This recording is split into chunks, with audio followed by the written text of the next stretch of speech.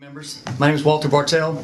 I'm an engineering director at CenterPoint Energy, transmission and distribution service provider in the Houston metropolitan area. Ensuring grid security and resiliency has always been a basic tenet for all utilities. Utilities deploy a risk-based, multi-tiered grid security philosophy that is often a precursor to regulation, and in many cases goes well beyond the minimum requirements of regulation. Access control and detection, redundant system design, well-orchestrated response activities have proven to be sufficient strategies for localized threats.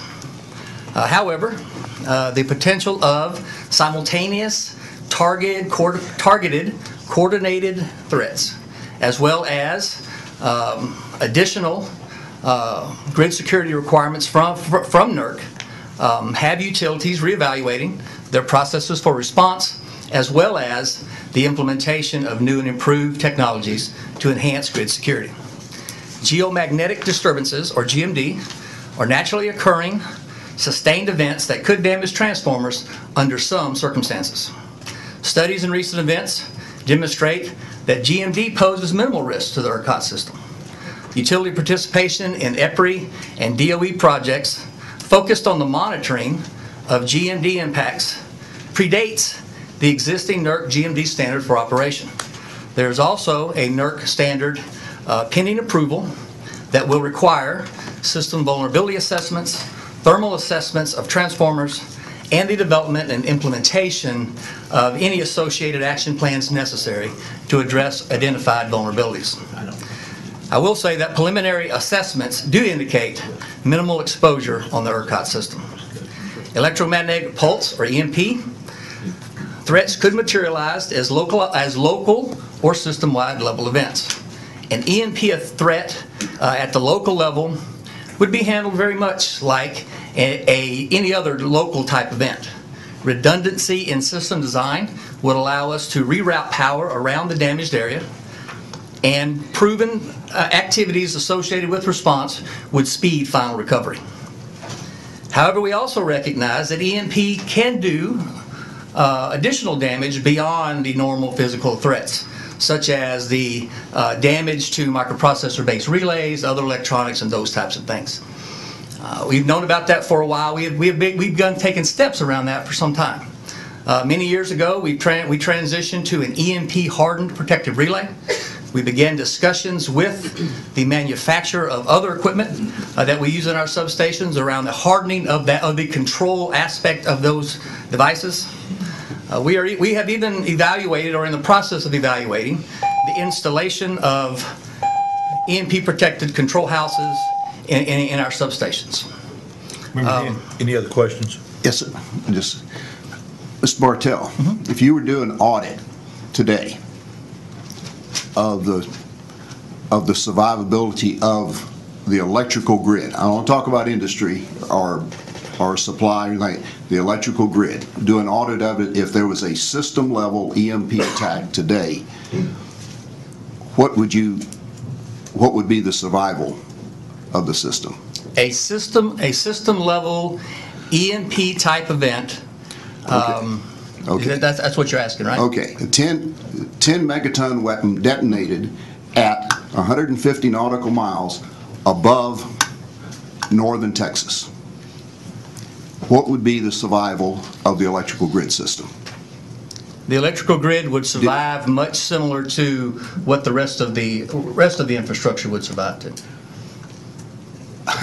Which means it really wouldn't survive at all. It would not survive. Right, but okay. You know, on the course that you're on, you've talked about some good things. I commend you. You talked about we're well aware of the hardened relays, the neutral blockers, and other techniques that are out there. The equipment the technology is there, and I think the industry recognizes the technology is there to significantly raise our level of protection. The course that you're on, so today, zero survivability. When, if nothing else happens on what you're doing today, what point in time would your answer be 75% survival? Well, I really wouldn't have a projection of that, but I do believe that Mr. Carpenter will cover that aspect of survivability. Do you believe there's any point in time where you would achieve 75% in our lifetime on the path that you're currently on? I just don't know the answer to that. Okay, thank you. Thank you.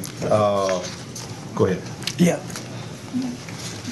Yes, my name is this on? Is this on?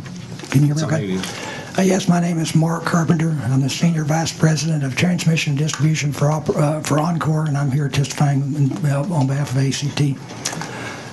The industry's fought many threat vectors for many years. Walter's covered many of those. In particular, this bill covers several things, but in particular what we're talking about today is electromagnetic pulses. And I want to separate that from this geomagnetic disturbance. The geomagnetic disturbance is this natural occurring phenomena. It lasts for many hours, sometimes days, and it does cause transformer heating. We've looked at this and we're studying it. Standards are there, and ERCOT is in good shape as it relates to geomagnetic disturbance.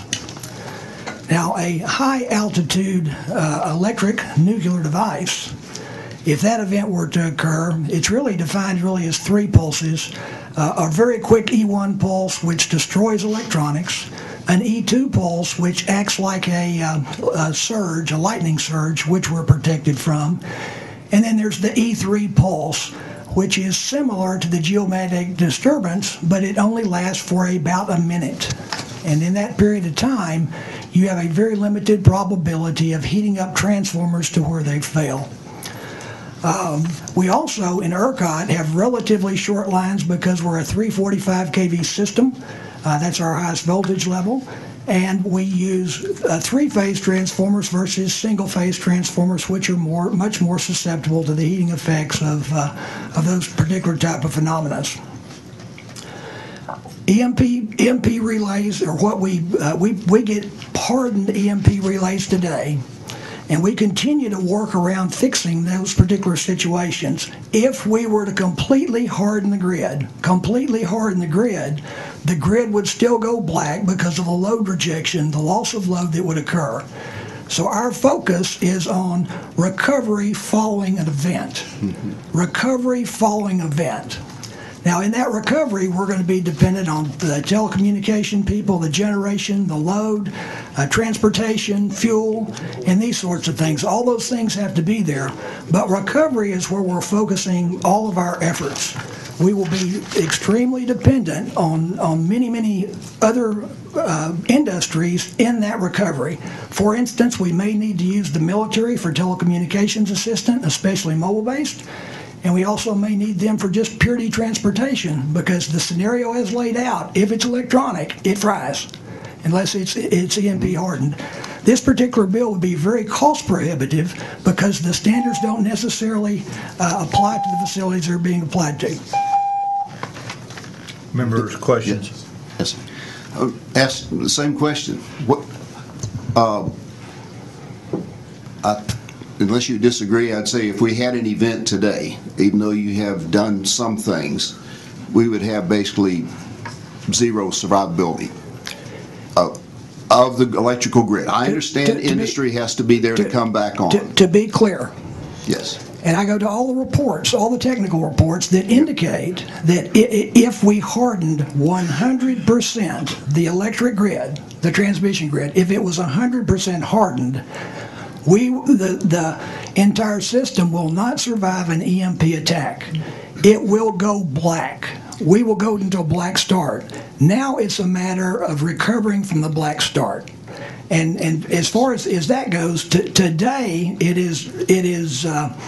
it's not near where it needs to be, Senator Hall, as you well know.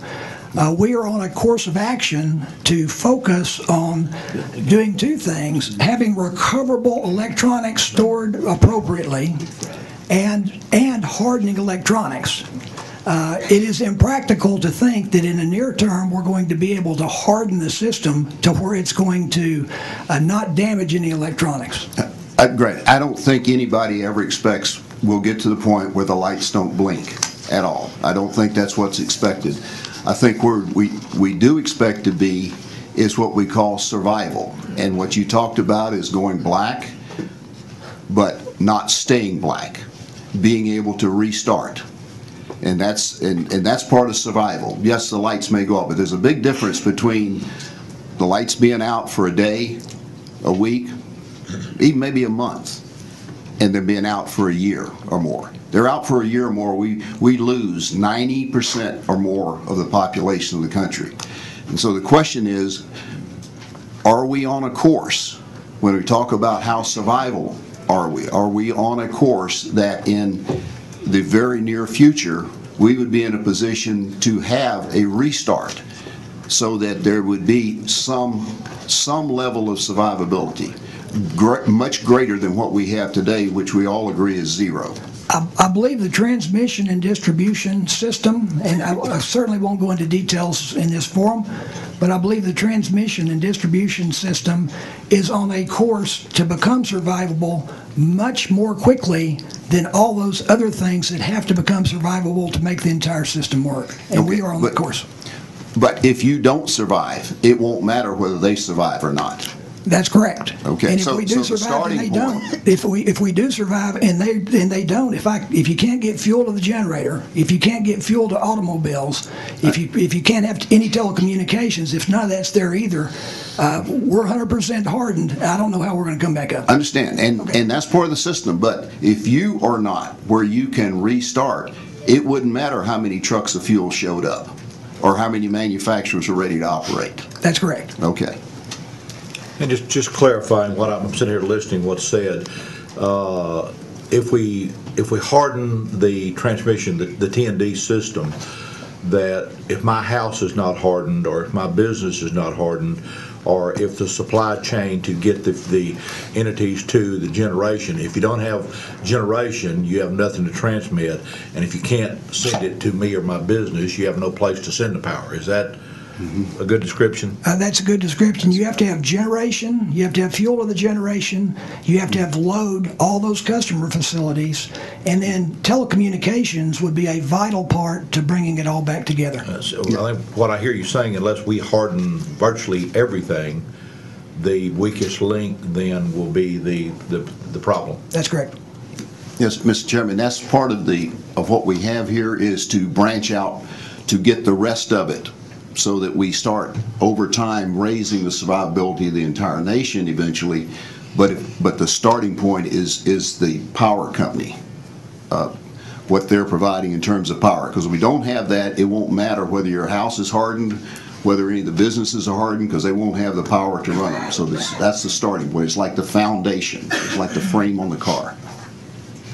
Any other questions? Thank you. Thank you. Thank you. Good testimony.